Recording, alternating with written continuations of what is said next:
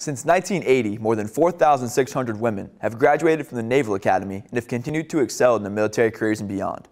Class of 1981 graduate Rear Admiral Margaret Klein was the first woman to serve as Commandant of Midshipmen and is now Senior Advisor to the Secretary of Defense for Military Professionalism.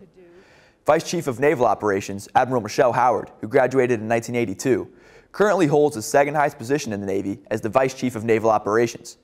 Howard made history as the first African-American woman to reach the flag rank and the first woman to wear 4 stars. Today, Midshipman First Class Megan Musili is the only Service Academy student to be selected for a 2016 Rhodes Scholarship. To learn more about female Naval Academy students and graduates, visit the United States Naval Academy website.